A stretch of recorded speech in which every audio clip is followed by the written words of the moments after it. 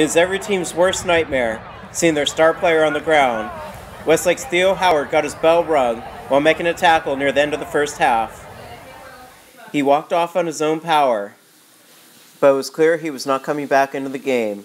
Coach Tony Ciniglio alluded to a possible concussion, and Howard watched the second half from the sidelines. Quarterback Grant Bunker did his part, throwing for 304 yards and 3 touchdowns, including this 8-yard touchdown pass to Colton Rogers in the first half.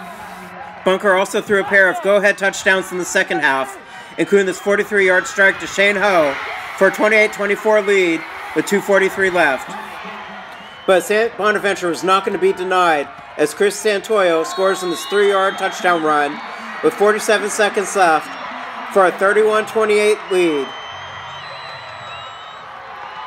Westlake had one last chance to win the game as Grant Bunker drove his team to the 35-yard line. He goes back for the Hail Mary, lost it toward the end zone, but St. Bonaventure's Darius Fines comes up with the game-sealing interception for a 31-28 Marmonte League victory that forces Westlake into a must-win situation next week at Oaks Christian, and they might even be without Theo Howard. Well, you know, we have a next man up mentality, and I know the guy below him is going to work his butt off this week, and he's going to play really well. And we have our mindsets on beating Oaks. You know, this game's behind us. We're just going to come out really hard next week.